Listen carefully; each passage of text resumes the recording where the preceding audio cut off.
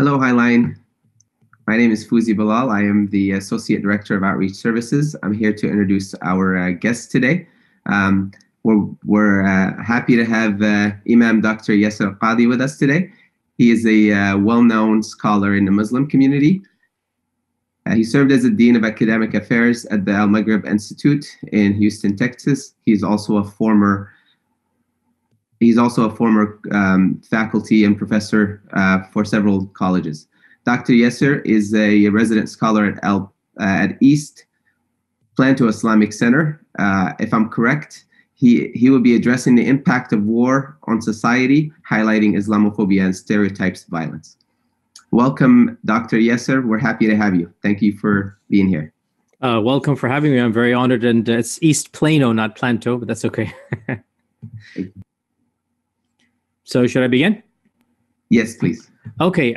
So first and foremost, may the peace and blessings of God Almighty be upon all of those who are following the guidance. And I ask God to bless us on this auspicious day. This is a happy day, inauguration day. And I'm actually surprised that so many of you are attending this talk rather than watching what's going on in DC. But nonetheless, I hope and pray that this talk will be of some benefit. It is an auspicious day for all of us. I think we can all breathe a sigh of relief. I think I speak on behalf of almost everybody really that's going to be attending today, that we're back to the normalcy of our standard problems with our current administration, having seen 4 years of very interesting, very erratic and very unpredictable reality. So let's hope that the next 4 years, and especially the pandemic, are quelled given the current administration. So today's talk is actually pretty deep. It's pretty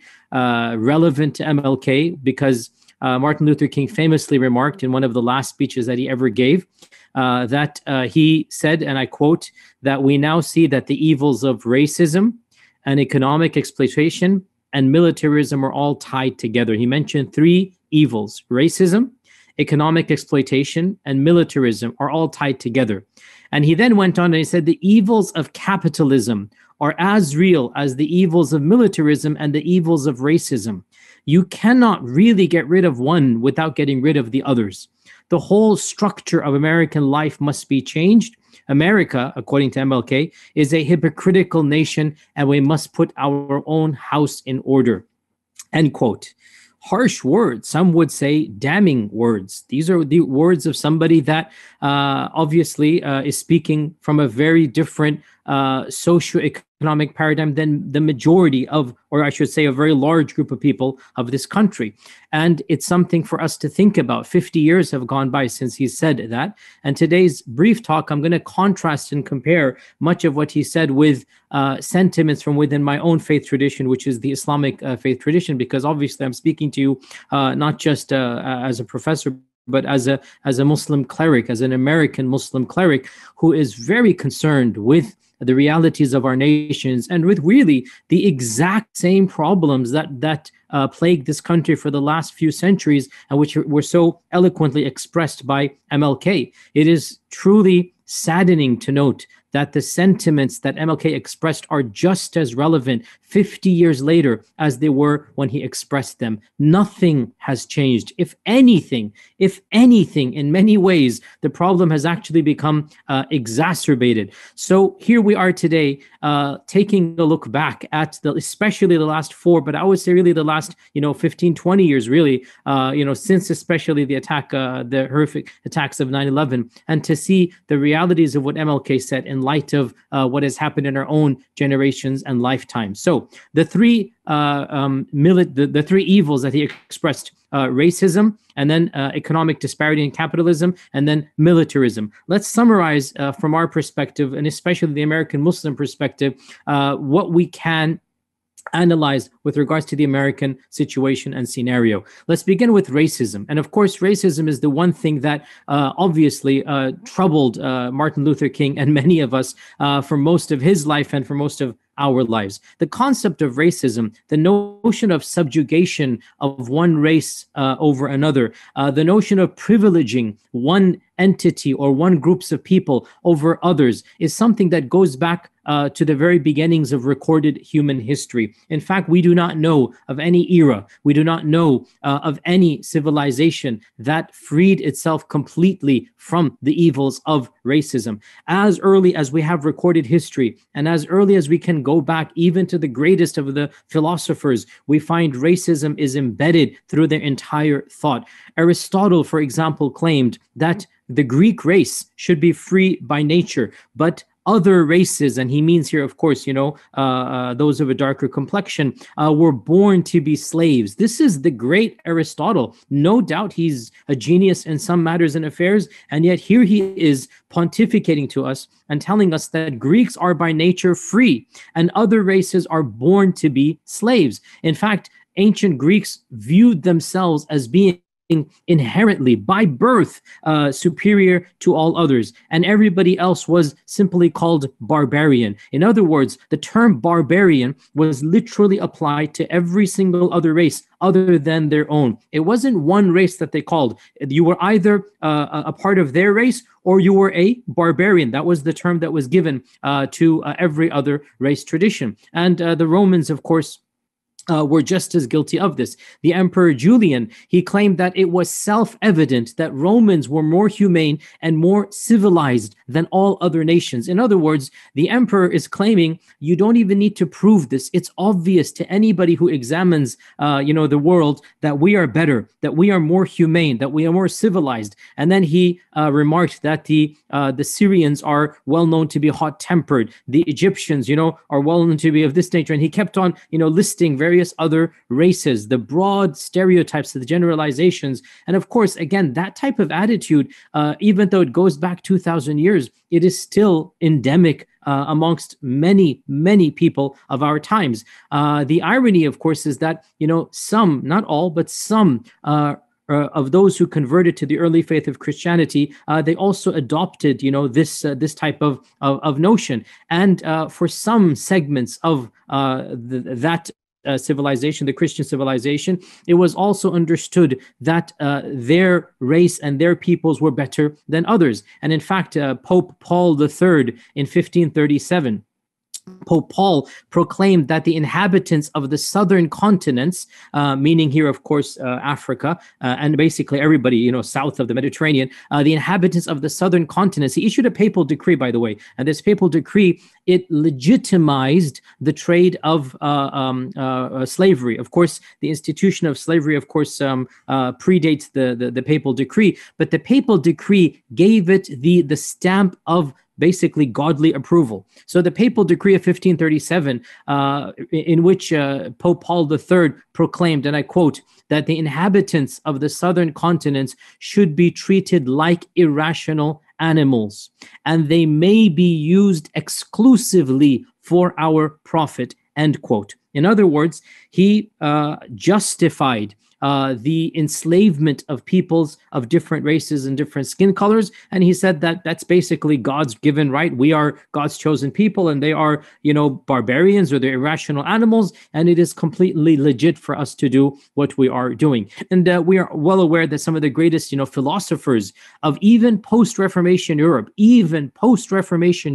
were out and out, through and through racist. David Hume, considered to be one of the greatest of the Enlightenment philosophers, 1776, a person whom many of the founding fathers admired immensely. They read his works. In fact, it is even said some of them studied or met with him, right? David Hume, the Scottish philosopher, he writes in one of his treatises that, and I quote, blacks are inherently inferior to whites. This is David Hume. Edmund Burke, 1797, again, considered to be of the greatest political philosophers and somebody whose political philosophy directly impacted our Constitution. It is correct to point out that, much of our Constitution and much of our division of powers, it goes back to specific figures. Edmund Burke is one of them. Edmund Burke also was a through and through racist in his writings, very clearly privileging Europeans, not just whites, by the way, Europeans like a race, for example, not just the skin color. Perhaps one of the worst of them was Immanuel Kant. And Kant, again, you cannot deny that Kant has some really intriguing, very, very deep philosophical notions. I mean, and again, I'm not taking away from the fact that he has some original contributions, obviously, to philosophy. And yet, unbelievably, or maybe not so unbelievably, here he is writing that, blacks are naturally defective. And they are a race that, and I quote, have not made any profound and well-known impact in Western history, right? They've not made any impact. Like, they're basically a race that has no impact in humanity, right? And so you have somebody, excuse me, as profound as Kant, still through and through a complete racist. So it's not surprising, therefore, that, our own founding fathers as well, they have these notions that privilege their race and their peoples, against other civilizations, despite the fact that they wrote the Constitution in which allegedly it says all men are created equal. We all understand Thomas Jefferson's the infamous example, who out of all of them was one of the more enlightened minds. Thomas Jefferson, the same person who signed his name and was involved in penning the Declaration of Independence, all men are created equal, clearly didn't consider, Africans to be of the same types of men that he is, or else he wouldn't write all men are created equal. And he actually writes, as is well known, that the blacks are inferior to the whites in the endowments of both body and mind, end quote. And even Abraham Lincoln, you're all aware, was, obviously he was opposed to the institution of slavery, but to be clear, he did not believe in the equality of races. It is a verified fact, a well-known fact, that on multiple occasions, he even publicly said that he is not saying that whites and blacks are equally human. They're not equal. He actually believed that whites are superior to any other nation. And of course, the history of this country is well known to all of you. The prevailing attitudes of the privileging of one race over another, it's still around to this day. It's only been institutionally illegal, up until from 1965, the acts that were passed. There are many people alive that witnessed and that were the subjects of not just institutionalized, but legalized racism. In other words, mandated racial segregation was around basically until one generation ago, as we're all aware. It's not been eons ago. It's not been millennia ago. It's literally been one generation. The people that our elders and, on a personal anecdote, my own father came to this land in the early 60s. And of course, we're coming, from a place not Europe, and he's coming from India, Pakistan, and the brown skin color that he came with. I mean, his stories as well of being denied service, not being able to go to a barber shop, etc., not having a bank account, like all of these in the 60s, sitting at the back of the bus, right? My own father, is telling me these stories. So it's not like something that goes, generations and generations ago. We're all aware of the realities of race dynamics and how it's still endemic as a system. In fact, interestingly enough, attempts to ban globally, at least in a legal way, racism have failed miserably. After World War I, in the Treaty of Versailles, when a number of nations came together, perhaps the first time in human history, so many countries came together. Some countries, in particular, what were called third world countries, they attempted to put in a racial equality clause in the Treaty of Versailles. They wanted to put in the notion that all countries and all peoples and all ethnicities should be considered equal, and no distinction should be made because of race or ethnicity. And in fact, a majority of countries of the world backed this proposal. But surprise, surprise, England and America under Woodrow Wilson strongly objected and rallied support from nations like Austria and others. And because of the pressures put from these superpowers of their time, that clause was not added in the Treaty of Versailles. Dare I say, even if it had been put in, it wouldn't have changed much on the reality, but it is a symbolic victory. And of course, we're all aware of the Nazi Party and the rise of, blatant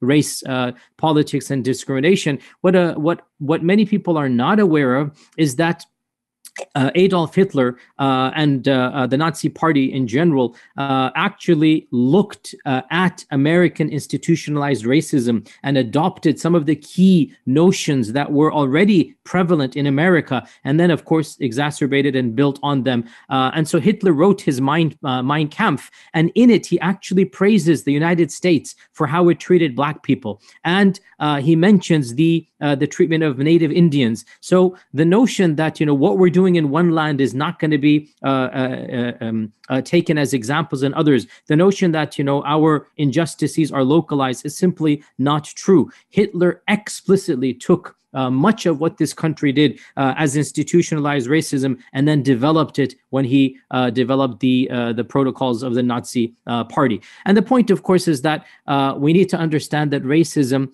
is as ancient, really, as recorded history. Now, all of this leads us to my next point, which is that as Muslims, we are legitimately very, very proud of our faith when our faith comes with very clear notions, very explicit notions of race equality. And many Muslim philosophers and thinkers remark that the explicit condemnations of racism that are found in the Quran and that are found in the teachings of the Prophet, they are pretty much unprecedented in human history. The Quran itself is very clear that, O mankind, we have created you in different races and tribes so that you may get to know one another. The best of you is the one that is the most pious amongst you. In other words, the concept of being best is not linked to one's race. This is explicit in the Quran. The best of you is the one that is the most pious, the most righteous. So in other words, your value, your worth, it comes from your character. It comes from, the content of your character, as MLK said, and not from the color of your skin. This is very explicit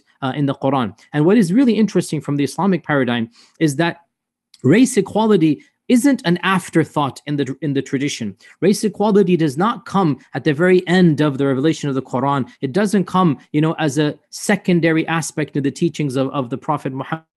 Rather, from an Islamic perspective, I think Muslims are legitimately, they have a right to be proud here that, and in a time and a culture and a place and an era and a civilization in which, once again, race was considered to be very important. The Arabs considered themselves to be better than every other race, and they prided themselves on their heritage. The Prophet Muhammad, who himself, of course, was from the elite of the Arab tribes. In fact, his tribe was the best tribe and the most holiest of tribes. And for him to then say all tribes are equal, and in fact, Arabs and non-Arabs are equal, and to explicitly say that there is no superiority of an Arab over a non-Arab or a white over a black, all of you are equally from Adam, the father of the Prophet Adam. And Adam was created from clay or dust, right? So nobody should have any privilege over anybody else. And there are a number of interesting anecdotes that are mentioned in the books of the lives and the biographies of the Prophet Muhammad about how he stood by this principle even in the face of harsh adversity.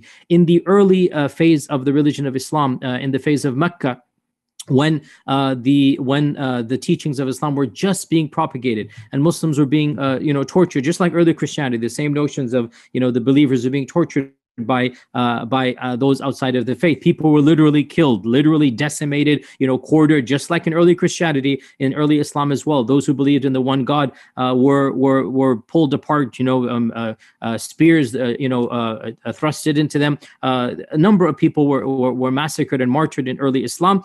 And in that time frame, most of the converts to the faith actually were people of non-Arab backgrounds, and one of the most famous converts was a slave by the name of Bilal from Abyssinia, so a black slave. And this slave, Bilal, he became famous across Mecca, the city of Mecca, because of his conversion and because he was tortured and he refused to give up the faith. Now, it is mentioned that some of the elders and the nobility of the tribe were contemplating converting to monotheism. They were contemplating it, but they had a condition. And that condition was that they would not tolerate a faith in which people of a lower class would be treated the same as them. So they made an offer and they said that we're willing to convert if whenever we come to the gatherings, whenever we come to the mosque, whenever we come to your gatherings, you get rid of Bilal and everybody from a foreign background, everybody that's dark skin color, make sure they're not in the room, so that it should not be said that we are sitting in the same place as our former slaves. Okay, this was the condition they had, that we're willing to convert. We like the idea of monotheism. We don't want to worship, idols that we carve our own hands. But this element of the faith, we don't want it. We don't want racial equality, right? And so some of the early converts, they jumped with joy. They said, "Hey, we're going to get these powerful people on our side. We're going to get the rich nobility." So they tried to convince the Prophet. They said, "You know what? I'm sure Bilal will understand that we're getting the VIP. We can just ask him to sit outside and he'll come back in later on. We're going to get somebody really great to convert. But if it means he's going to have his exclusive audience, he's not going to sit next to the quote unquote socioeconomically underprivileged, so what? They'll understand."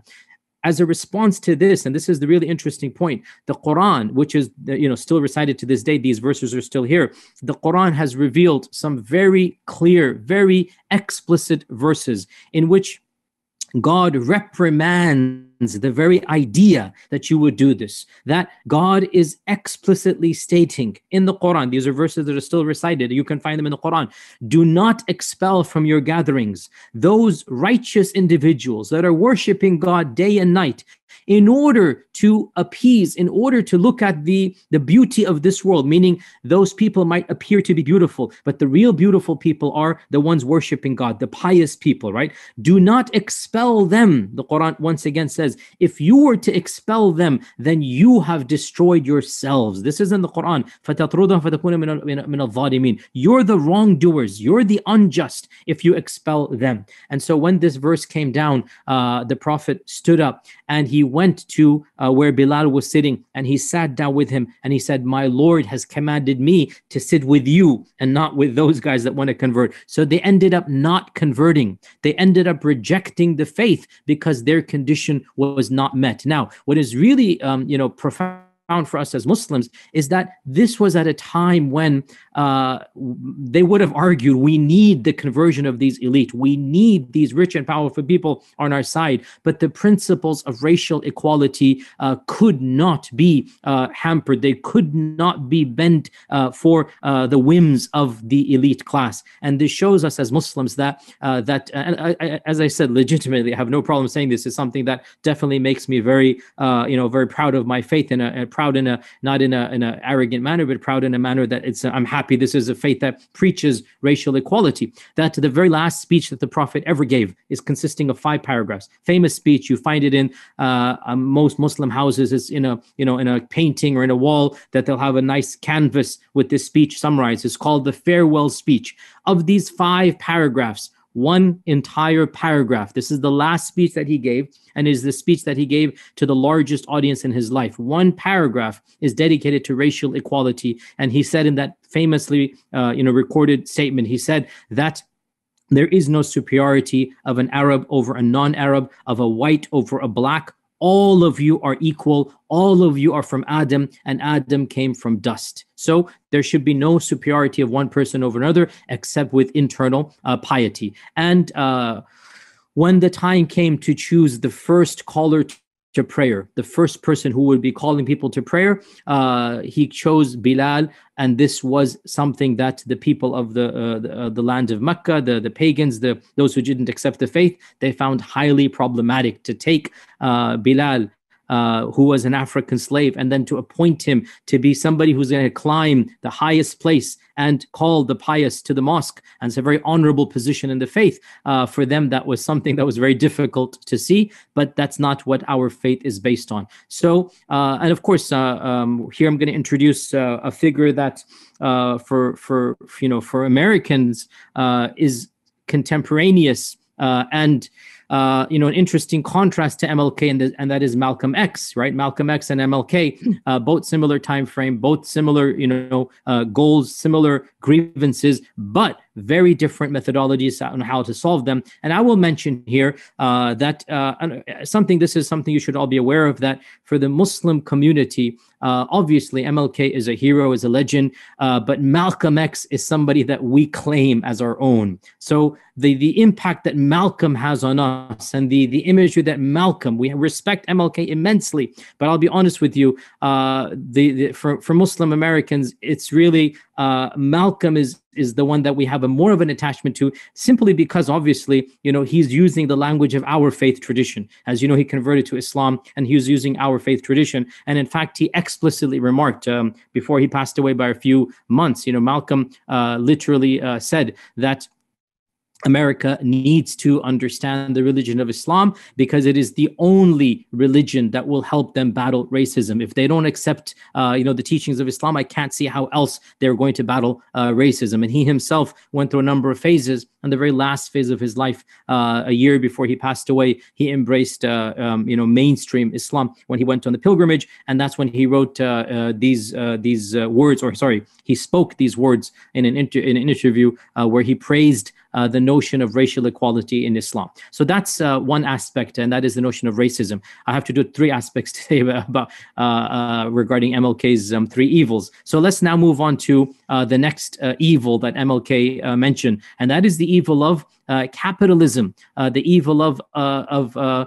economic disparity. And again, there's so many quotes from Martin Luther King about the problems of the American economic system and the capitalist system. In 1966, he said that I am saying there's something wrong with capitalism. There must be a better distribution of wealth, and maybe America must move towards a democratic socialism, end quote. This is Bernie Sanders right here, right? This is the same notion of you can't have this type of wealth disparity.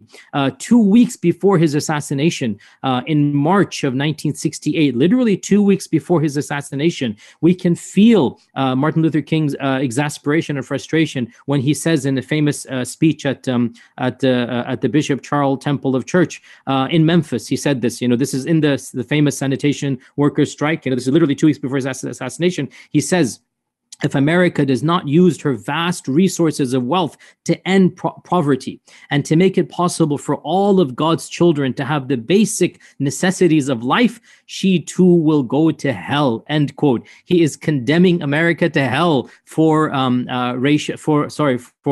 economic inequality.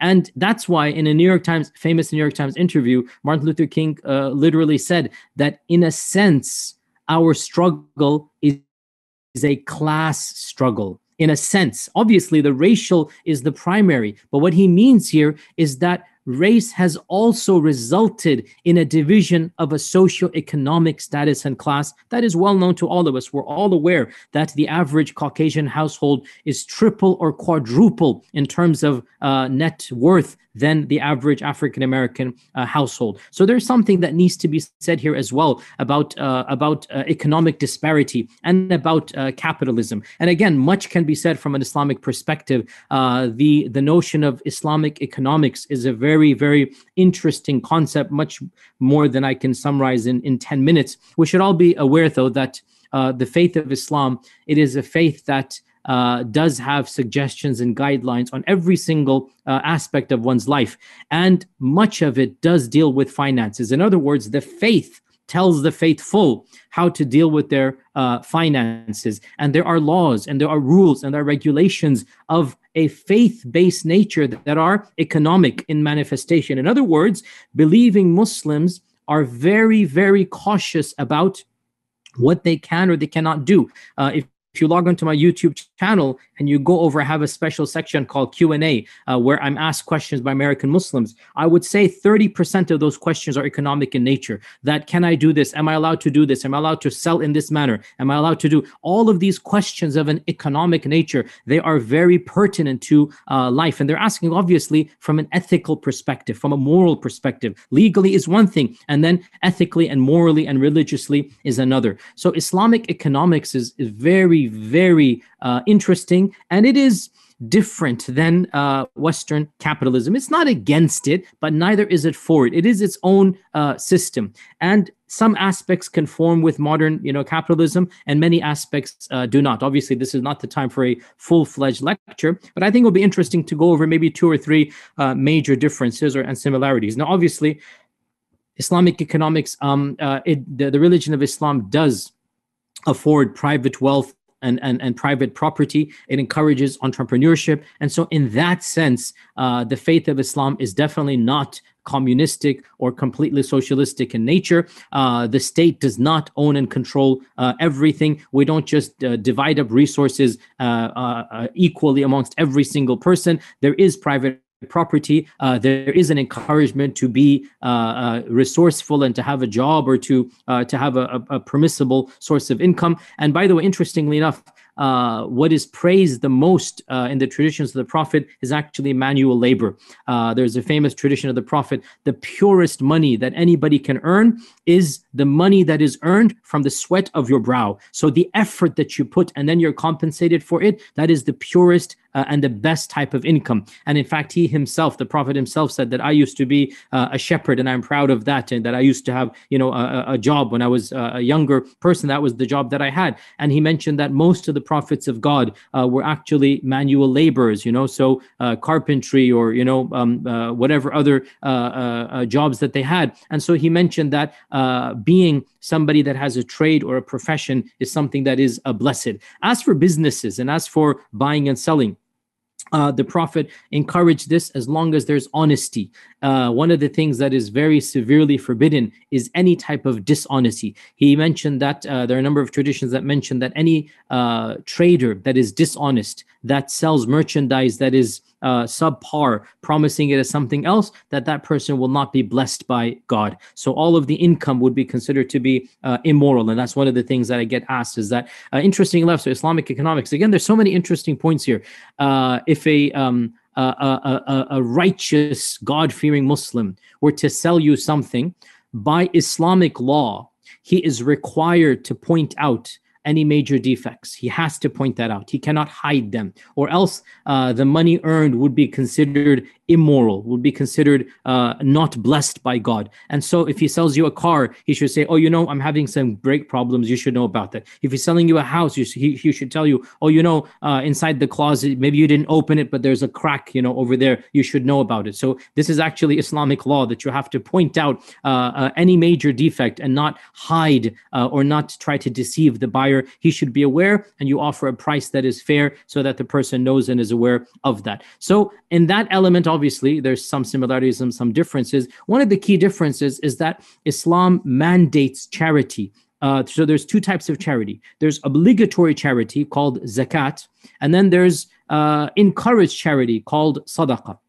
And so every practicing Muslim that earns above a basic threshold to live, every Muslim is required to give the first type, and the second is very, very, very strongly encouraged. And in practice, pretty much every Muslim will also be giving extra charity. Charity is considered to be blessed, that every person should be constantly giving charity as frequently as possible. And of course, the first type is obligatory. And therefore, in an ideal Islamic land, it would actually be collected by the state and then distributed to the poor by the state. And so there is a public welfare system for food, for drinks, for housing, that every single person is going to be taxed a percentage. So the more you have, the more that will come out in that charity. And then above and beyond, there will be private charity that will be given. And there's much in the Quran and in the traditions about the blessed are those who give their charity to the poor. I guess the fundamental difference between capitalism and between Islamic economics, and this is something very interesting, I think, is the prohibition of interest, of usury. And interest is considered to be one of the major sins. And this is something that surprises people when they first hear about it. Giving charging interest. So you give somebody a loan and you charge interest. You give somebody $10,000, say, hey, 3%, 5%, whatever it might be. Believe it or not, in Islam, we have a list of major sins, just like in Christianity, Catholicism, we have the list of major sins, right? believe it or not, like, along with, worshiping an idol and false image and murder and sleeping with your neighbor's wife, in that list, we have interest as well. And this like shocks people, because the notion of interest being unethical or immoral is almost gone from the minds of modern men, even though for the bulk of European history, interest was viewed as a mortal sin. And in fact, it was banned for much of European history. And again, go do your research and look that up. I don't have time to talk about that in this lecture. From the Islamic perspective, interest is a major sin that is on the same list as paganism and idolatry and murder. And on that list, somewhere on that same list, not to the same level as murder, but still on that list of major sins, is to charge interest. Because for Muslims, interest is simply unethical. It is an obscene crime. It is a crime of the highest magnitude. And that is one of the main issues of, questions that I get and whatnot about, is this permissible because they're charging even? So, of course, the highest crime is to charge interest. But you see, we have the same system for all people. So if you're not allowed to charge interest, you really shouldn't be paying somebody interest either, even though the sin isn't the same. But still, you should not take an interest loan. So most practicing Muslims in America, most religious and observant Muslims, don't have loans for their houses. And many of them don't even have credit cards because obviously credit cards by their nature charge interest. I even know some Muslims that don't want to have a bank account, because of the whole enterprise of interest. And there's all of these different mechanisms that they use here. Now, of course, the notion of interest being unethical, as I said, is something that just surprises people. And yet, should it really? Should it? Think about it. What is interest? Interest is the rich profiting off of the fact that they're rich, not just profiting, guaranteeing a profit from the backs of those that do not have the same wealth, simply because they have it. They're guaranteed to get more of it.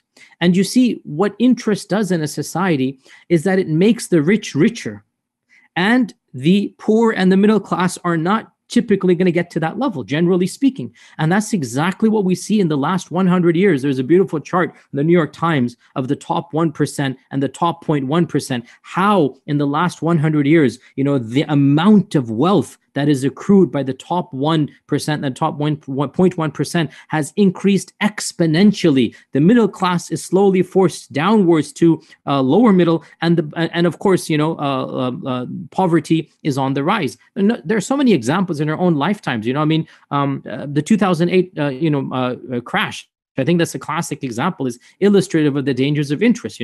Banks wanting to make a profit, continue to give loans to people, generally speaking, innocent, underqualified people, basically, poor and broke people who don't know how the system works. They're intentionally being deceptive. They're intentionally enticing innocent, inexperienced people to take loans they can't afford. They know they're doing this, right? And it's only going to be a matter of time before a grand Ponzi scheme of that nature is going to collapse. And yet, when it does collapse, as it did in 2008, who gets bailed out? Is it the end user who purchased the dream house that he couldn't afford? Or is it the billionaire bankers who flew into DC on their private jets? Again, the whole system is set up in a very, very unethical manner. And that's exactly what, there's a famous verse in the Quran. It's a Quranic verse. It's literally in the Quran, that the Islamic economic system aims so that the rich don't just transfer money amongst themselves. This is literally a verse in the Quran, that money should not be a plaything just transferred amongst the rich. We want money to be distributed in a more equitable manner. And I think one of the most jaw-dropping realities of the economic disparities that we're seeing in our countries and lands is this COVID crisis, and the fact that, according to a recent article in The Guardian, one of the most prestigious newspapers in England, The Guardian estimated in an exhaustive journal article that they have, they estimated that the wealth of billionaires during the last year of the COVID crisis has increased by, get this, $10 trillion. $10 trillion. Now, I don't know about you guys. I'm speaking on behalf of myself, and I think 99% of this country. This last year, definitely, I'm not going to complain and say that I know I have a roof over my head and I have food to eat, but economically, my income and, it's not been the same. It has affected, I'm not going to say difficult, I thank God, but it's not been the way it was 2, 3, 4, 5 years ago. This year has not been easy. For most of us, it has not been easy. In this time frame, when 95% of the country is, pinching to some level, some more than others, right? To hear that billionaires increase their wealth by $10 trillion. I mean, at what point are we going to be brave enough to start questioning the morality of people hoarding billions of dollars when within the same zip code there are people starving? Within their own vicinities, walking distance, I guarantee you, there will be people that cannot afford life-saving medicine. At what point are we going to say this is simply unethical and immoral? I mean, there comes a point in one's wealth where an extra few billion will not even change your lifestyle. You can't even buy something extra that you couldn't buy. At what point are we going to say that is simply unethical and immoral? You cannot. So anyways, my point being that, MLK's anger is palpable. His condemnation of this country to hell, we kind of understand it. And I think, again, what would Jesus do? We Muslims believe in Jesus. What would Jesus do if he saw this wealth inequality? If he got irritated at the money lenders, of his time, and he, according to the New Testament, was it?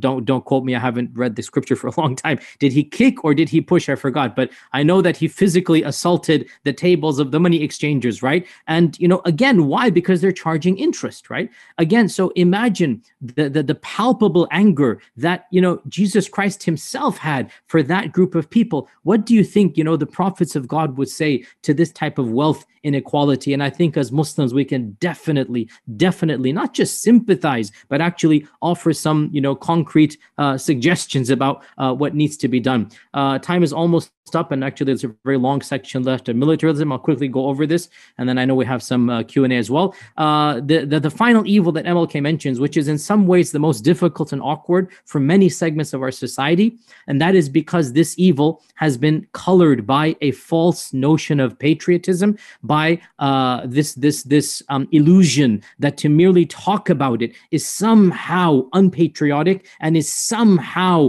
attempting to justify any type of terrorist attack. It's very difficult to even talk about this notion. Nonetheless, especially because we're talking about Martin Luther King. Martin Luther King once again gave a famous speech about Vietnam in which he mentions, and I'm not going to quote all of it, but he mentions that the Vietnam War is one of the most unjust wars that the history of mankind has ever seen. Footnote here, imagine if you had seen the invasion of Iraq, of Afghanistan. Imagine if you had seen Guantanamo. Imagine if you had seen what we're doing across the world right now. He mentions that the Vietnam War has done nothing other than strengthen the military industry complex. This is Martin Luther King speaking like this. He mentions that it is creating a very bad image of America and the rest of the world. He mentions that it's wreaking havoc on our domestic policies and destinies. We're spending thousands of dollars, he calculated the exact amount, to kill every Viet Cong soldier, and yet there are people in the inner cities that cannot even have food and are on food stamps and poverty and whatnot. And he has a whole list of evils. And the sad reality is that every single one of those points, it not only resonates with us today, it's been exacerbated. It's actually gone worse than what he said 50 years ago. Again, much can be said. I'm going to summarize my militarism, aspect in 5 points. Point number 1, that much of our foreign, and I'm going to just make these statements. I don't have time to back them up, but I will make them. And if in the Q&A we want to back them up or examples can be said. The first point, it needs to be said unequivocally. Much of our foreign policy, much of our warfare is actually not in our best interests. It's not for our survival. It's not for our safety. In fact, it can be argued that it jeopardizes our interests, and it causes so much hatred in the rest of the world that it is not for our safety. It's actually against our safety. It fuels our own policies, fuels much of the anger that then is used to sometimes justify attacks against us. This needs to be said.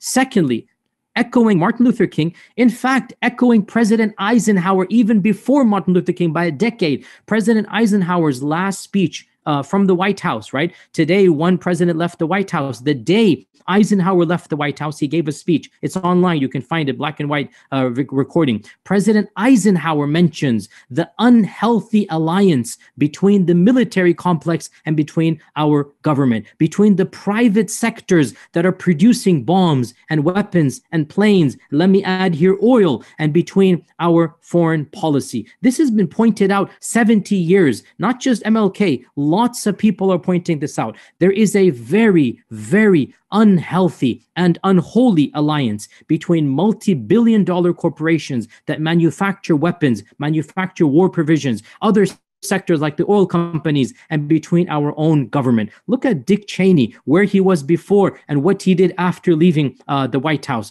Therefore, it is simply naive and untenable to assume that our foreign policies, our warmongering, our invasions are completely independent of the interests of our multi-billion-dollar corporations. Therefore, this leads me to my third point.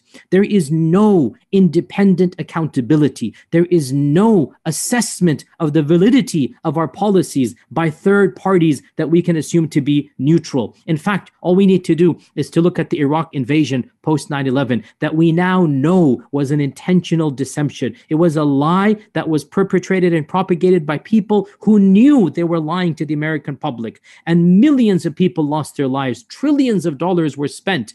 And yet, not a single person was so much as reprimanded, much less fired, God forbid, actually sent to jail for the intentional deception of the entire American population. Who is going to respond? Who is going to pay for the crimes of invading the land and killing at least 2 million Iraqis, at least 1.5 million of Afghanis? Who's going to pay the price of destroying and decimating innocent civilians across the globe? There is no accountability for the crimes of what we ourselves are doing. And therefore, again, this is not a justification, but again, if you read what the other side is saying, you understand the anger and you understand what they are doing. This leads us to our fourth point, is that, again, what Martin Luther said, as we spend trillions on our wars, he said millions, now it is trillions, right? The Times magazine calculated that we have spent over $6 trillion in the last 15 years on the war on terror. $6 trillion, right? So, what is going to happen then to our domestic issues? What's going to happen to our own hospitals, to our own citizens? What's going to happen when we keep on spending?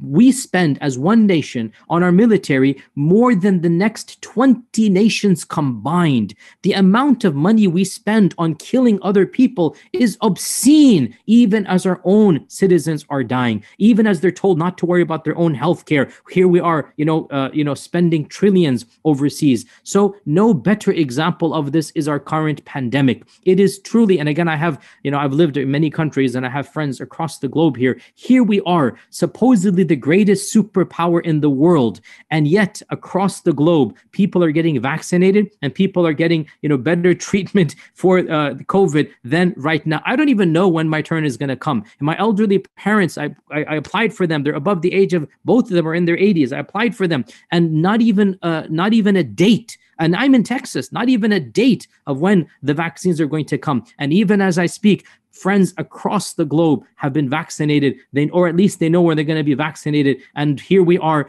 because again, our system is in complete chaos and our healthcare, as we're aware. And so again, we can say so much and time is limited. My final point of this, and then I'll conclude, the fifth point, which is, I think, one of the key points that why I'm even speaking to all of you. And because of time, I'm going to have to summarize this. So here we are spending trillions, killing millions, right, for our warfare. How do we possibly sell this narrative to our peoples? How can we tell them that we shouldn't be worried about their own health and we should be worried about spending billions on our defense? How do we possibly sell them this narrative? There's only one way to do that. And that way is, it's composed of multiple parts.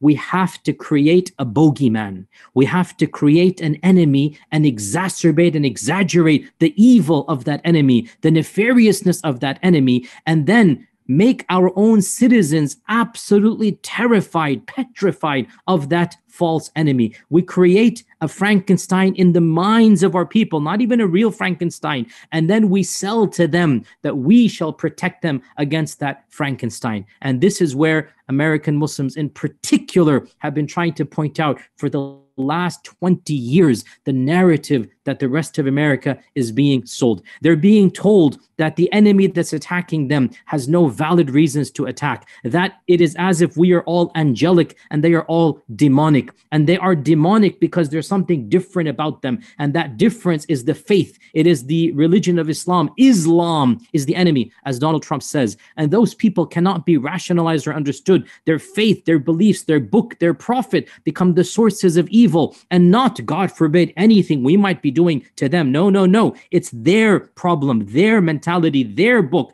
Anybody dares bring up anything we might be doing, and immediately we accuse them of being unpatriotic. We accuse them of sympathizing with the terrorists. The mere attempt to rationally discuss becomes banned. And so the threat of the other becomes far more exaggerated to the point of overshadowing any other threat. And of course, we have seen this. Yes, 9/11 was horrific, but after 9/11, jihadist terrorism is almost, non-existent compared to any other type of domestic threat. And therefore, what happens is every other internal threat, domestic threat, is trivialized. And again, no better example of this than the far right and the threat that the far right presents.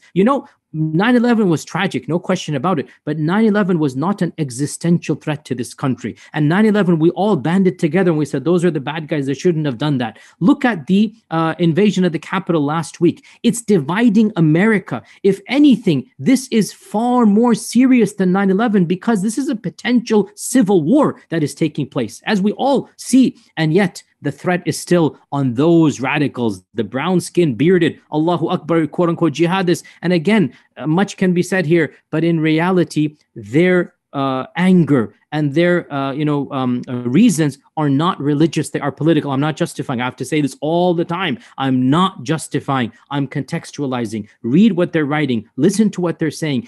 Their anger has nothing to do with the book of God that they believe in. Their anger has everything to do with politics and policies. And unless and until we discuss, the policies of why they're so irritated and angry, nothing is going to be done. In any case, much can be said here, but Martin Luther pointed this out again, 50 years ago. So to conclude, the three evils that Martin Luther King pointed out, the evils of militarism and the evils of capitalism and the evils of racism, he said very presciently that the three are linked together and we're not going to solve one without all others. And we admire Martin Luther King immensely. And we as Muslims say that Malcolm X also understood these problems, and Malcolm X, his solution was that there has to be more than just talk. From his perspective, his solutions also included a theological component. And that's why for us, at least, indeed, Martin Luther King was indeed the civil rights leader.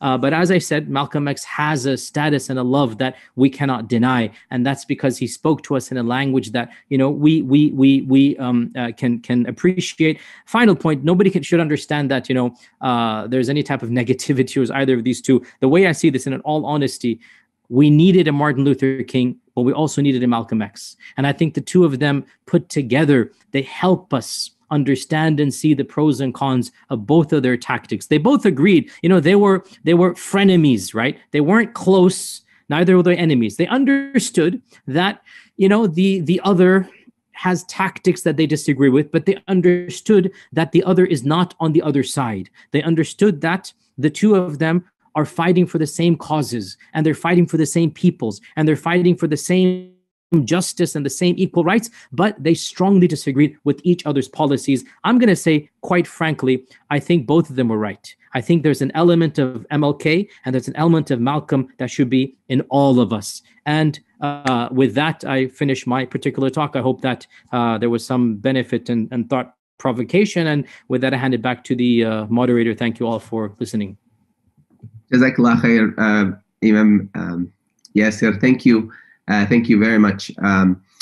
Okay, community, we want to take 10 minutes, 10-minute break, get up, stretch, get a glass of water, do whatever you need. I know I need one. It's been a fantastic lecture, so we appreciate you being here. We will resume at 1:05. So we'll take that 10-minute break. We'll resume at 1:05 for the Q&A session with Dr. Yasir. Please use the Q&A feature at the bottom of your screen. Submit any questions that you have. And we also would like you to fill out the form. Please let us know. We're here for you, students in the community. So please let us know. Fill out the link and the evaluation. Give us some feedback. Okay. And we appreciate you. If you have to get to class and this is all you can attend, that's okay as well. It was great having you. Thank you for being here and joining us. Okay. We'll see you all at 1:05. Thank you. Welcome back. Welcome back, Highline family. We now will resume the Q&A portion of this programming. We have some great questions. Feel free to submit more questions in the Q&A feature at the bottom of your screen as we move along. Okay, so the first question is, where can I get your lecture if I want to read? So I actually have a large social media presence. Most of my stuff is on there. I have hundreds of lectures on YouTube, quite a few of them dedicated to this topic of, there's one as well that I gave when ISIS was particularly in the news.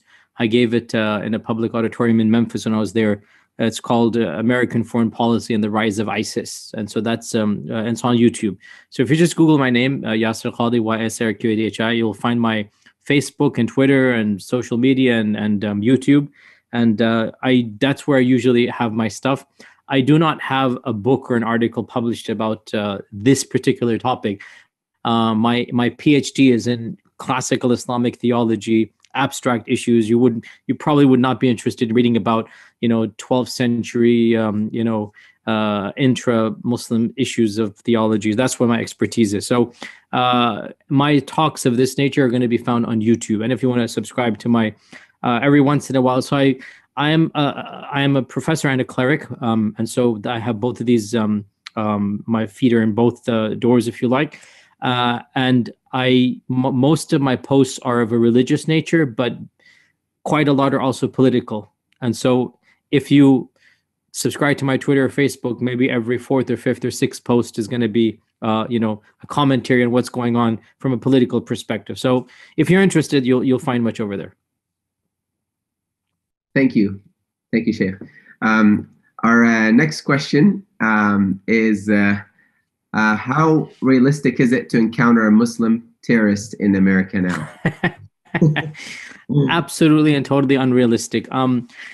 FYI, when ISIS reached its peak, maybe 2004 or so, I gave a very, very passionate sermon against it. It went viral. And because of that, ISIS put yours truly on their magazine and called for my assassination. And they did it again the next year. I have the dubious distinction of being, as far as I know, the only person to be threatened twice by ISIS, by name and by picture. And calls went out to assassinate me. The FBI visited my house to give me protection techniques. They came to my office. I mean, it was interesting time. But I was not worried at all. I didn't really take any precautions. The reason being that I'm not worried about radical Islam in America. I'm really not. As a Muslim cleric who travels across the country, I've spoken at more than 500 mosques. I am a mainstream speaker at the largest conferences at peak time. They put me at main stage, 15,000, 20,000 people. And I don't have any security guards. Because I'm not worried, really not worried. Like, I know my community so well. I am not worried at all about some radical Muslim terrorists. I mean, they really don't exist as an organized group. I mean, a deranged individual you cannot prevent against, right? But as an organized group, they simply do not exist. They do exist in Syria. Had I been in Syria, I would have taken precautions. Okay, had I been in other lands, but here in America, it's a bogeyman threat. They have not been organized. I repeat, organized. Lone individuals, you can't. I mean, people go and shoot up movie theaters and school shootings more commonly than Muslims go and do whatever they do. Statistically speaking, you are more likely to be killed in a school or in a theater by some crazed, far right person, than you are by a Muslim terrorist. So I'm not at all worried at radical Islamic terrorism. And I speak as somebody who, as I said, my life is around the Muslim community. My speeches, my lectures are around the Muslim community. And I've never once felt any type of fear, even when ISIS literally called for my assassination. It's public news. The New York Times mentioned this.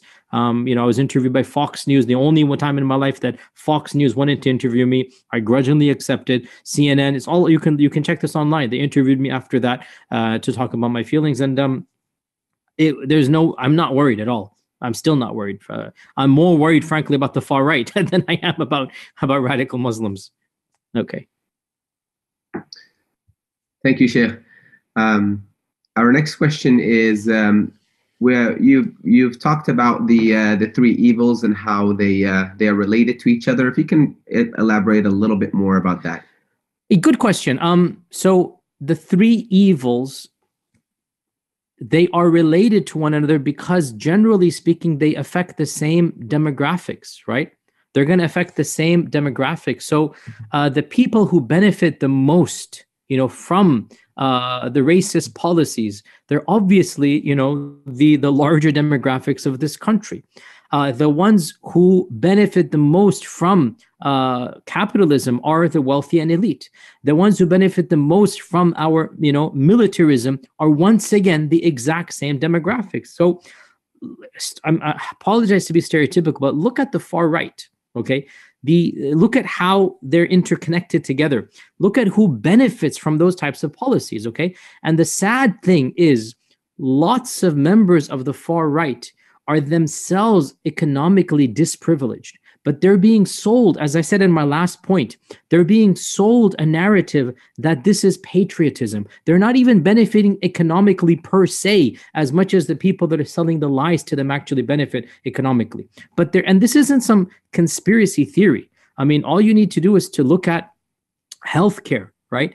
And this is something that Bernie Sanders mentions, Noam Chomsky mentions, a lot of intellectual thinkers mention, the antagonism that certain members of the public feel towards free healthcare. Where is this coming from? Why? It's because it's not going to be beneficial to a certain group and a certain demographics, the same groups that are benefiting from the militarism of America, the same groups that are benefiting from the economic exploitation. And generally speaking, in terms of their race, they belong to one particular class, if you get my drift. So it's simple interests. It's a group of people that have the power. I don't believe in bizarre conspiracy theories. I don't believe there's a cabal sitting in some basement somewhere, but I do believe in the influence of money. I do believe that politics can be tainted by people that are getting paid by corporations that have the funds to give them. And if you look at how politics has changed in the last decade, especially the Supreme Court decision that allows donor money to come in, third-party PACs to be created, anonymous PACs to be created. We don't even know where the money is coming from. In the end of the day, the politician has to answer to those that are financing him more than he has to answer to those that elected him. And that is the reality. What are you going to do when you convince? And that's, again, I encourage all of you to read Chomsky's The Manufacturing Consent. Chomsky's one of his first books that he wrote when it comes to political thought, Manufacturing Consent, the illusion of consent. You are creating a narrative that you sell to large segments of the country that, healthcare is socialist, healthcare is communist, for example, right? The people that are being sold that actually suffer. They themselves are not economically privileged. They're suffering, but they're being told, they're linking it to patriotism, and they're linking it to our core American values. So I think all you need to look at is to look at the group that is benefiting from these policies, and you find that they're basically, one essential segment. And that segment benefits when America goes to war. It benefits when certain classes are privileged over others. And to sell that narrative, they have to throw in the card of racism. They have to throw in the card of, American, identities and values. And again, all of this is key terms that are meant to disguise far more vicious realities. These days, you cannot say, white versus black. Rather, you say American values, as if they get to decide American values and American reality. See, I was born and raised here. Why can't I as well be a part of that narrative? Why can't my identity also come into play? My values, my faith, what privileges somebody else as being more authentically American than I am? But again, that is the narrative that is being created. So they are linked together simply because the people that benefit the most, generally speaking, these three are causally linked to the narrative that is being created. I hope that answers your question. Absolutely. Thank you, Sheikh. Our next question, Betty's going to read it for us. Thank you, Betty.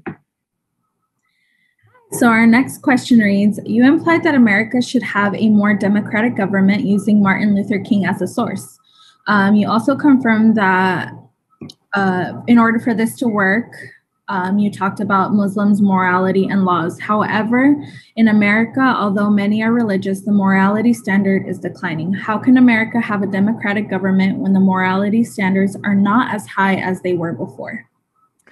There's no easy answer. I'm not going to lie to you. There's no easy answer. This is the problem that all religious figures are facing right now. Martin Luther, myself at some level, all of us,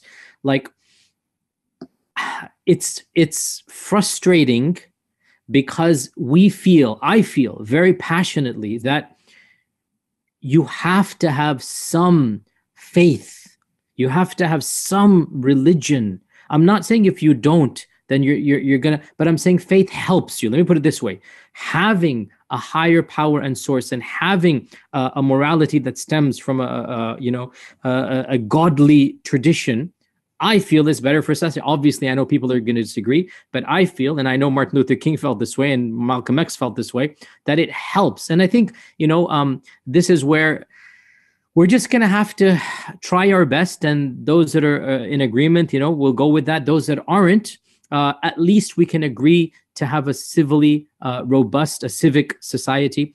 We can agree to better the circumstances of all peoples, regardless of faith. So I am a faith preacher. I believe in my faith. Martin Luther King was a faith preacher. Malcolm X was a faith preacher.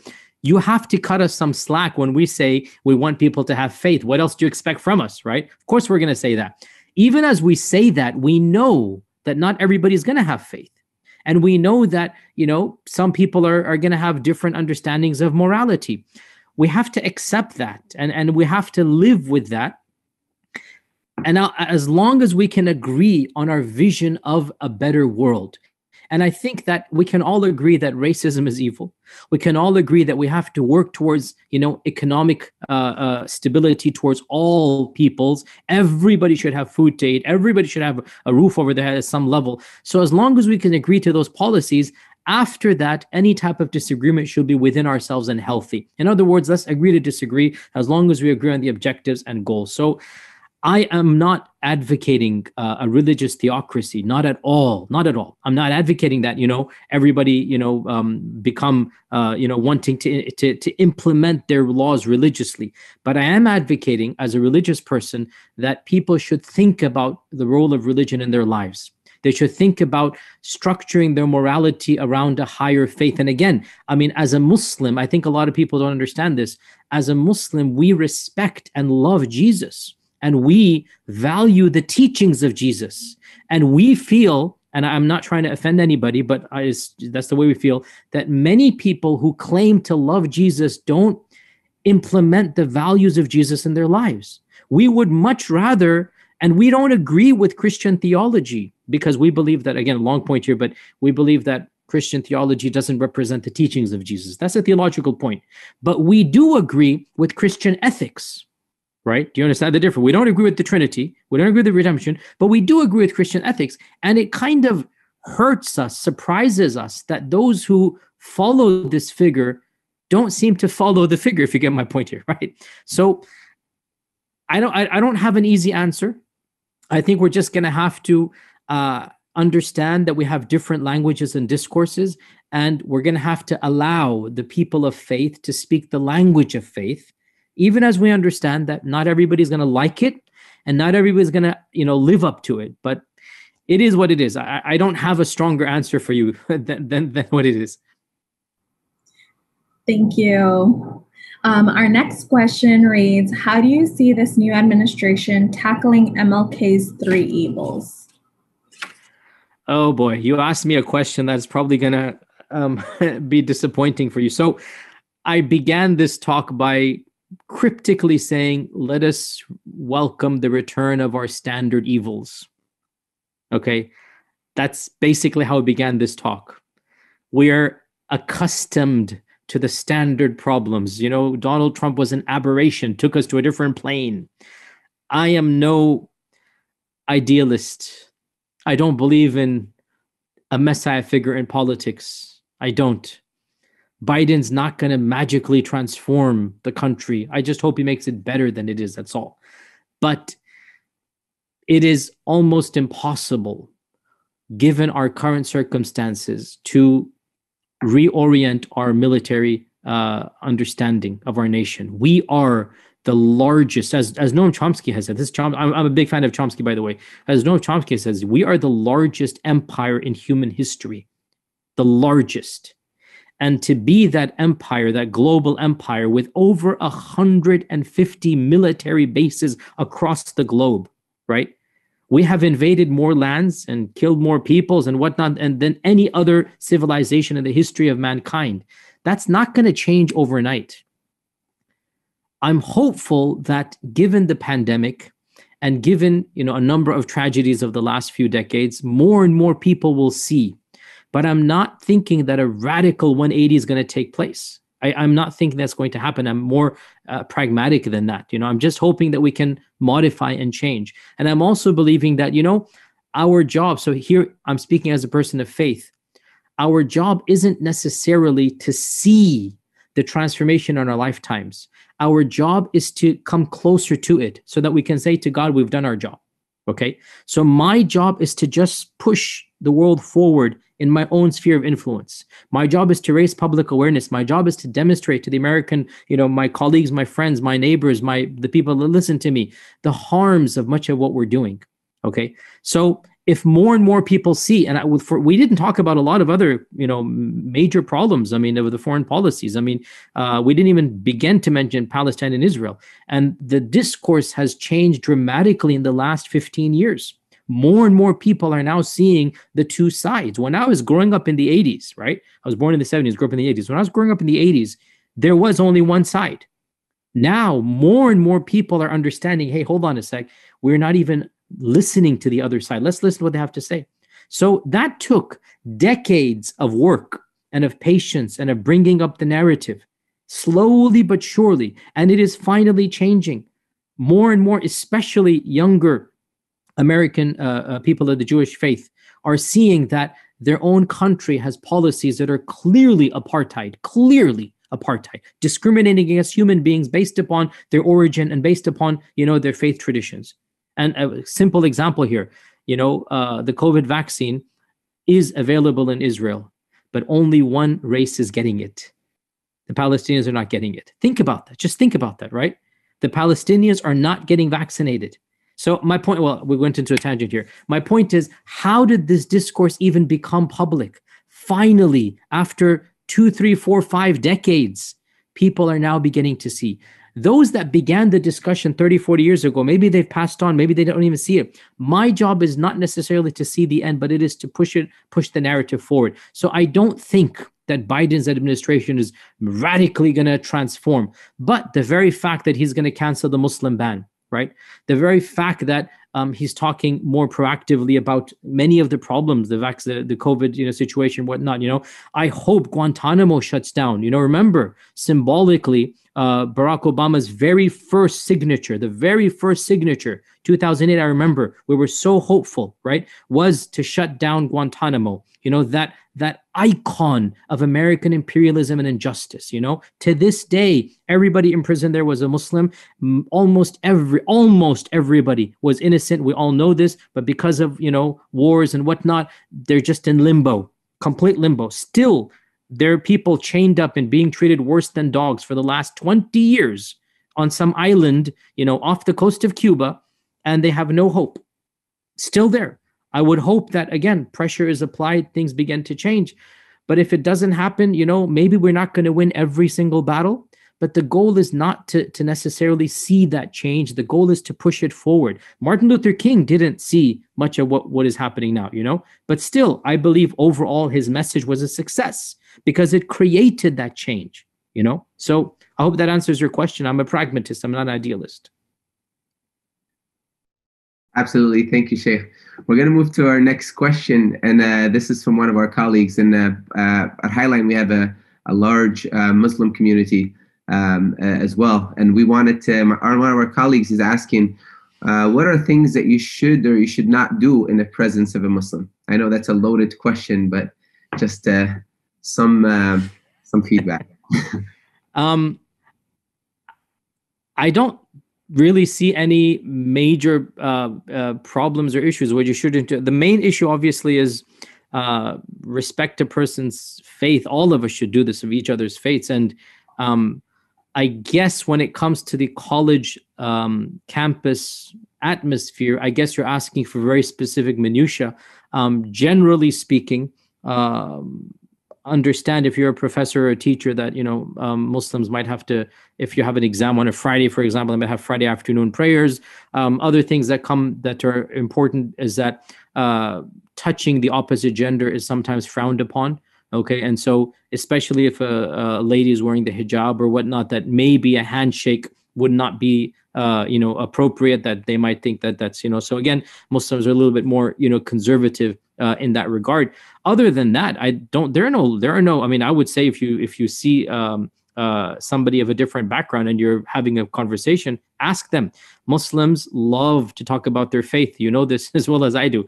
Muslims love to talk about their views on politics. And generally speaking, you will be pleasantly surprised at how knowledgeable Muslims are of current situations and affairs and across the globe, because actually all minorities, generally speaking, are far more cognizant of the realities of the world than the dominant majority. I hope you see what I'm saying. Almost all minorities, by virtue of the fact that they're minorities, by virtue of the fact that they're occupying multiple spaces, if you like, they're far more aware of the realities of the world that we live in than many other segments. So you will be pleasantly surprised if you simply open up a conversation and ask him or her about beliefs and about modern issues, and even, ask them directly, like, what is there anything I hear, anything that makes you awkward or whatnot? But generally speaking, nothing much. I mean, I can't really think of anything that would be problematic per se. And even if you were to, let's say, put a hand out, whatnot, the other person's going to explain or clarify, and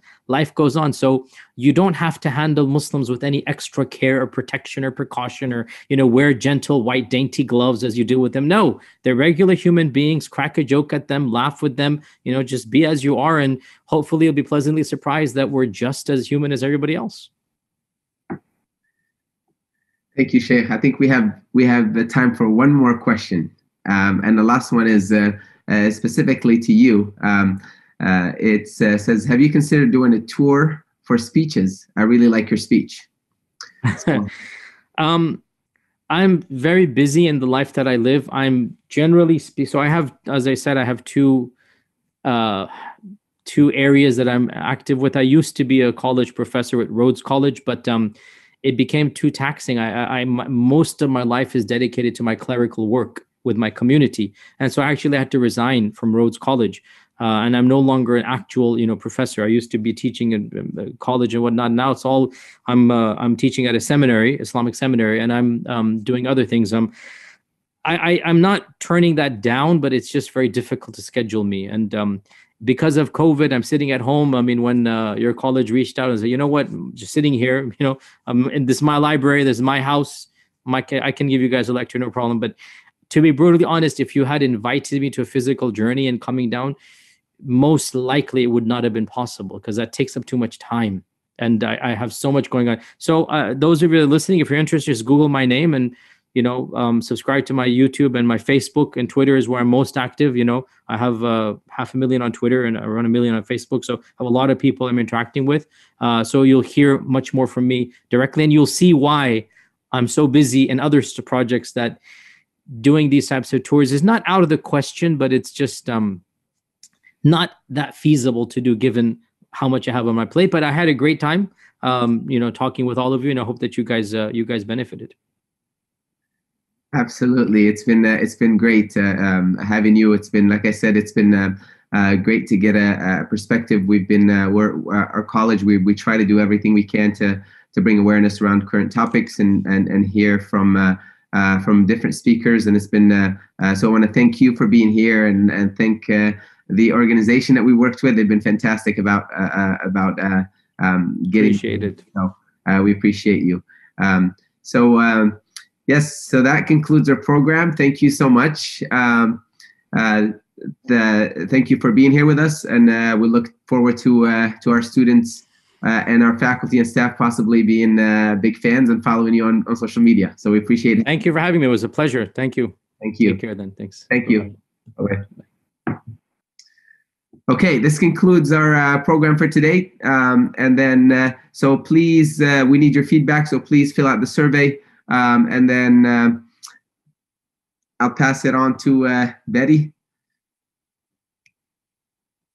for the information on tomorrow.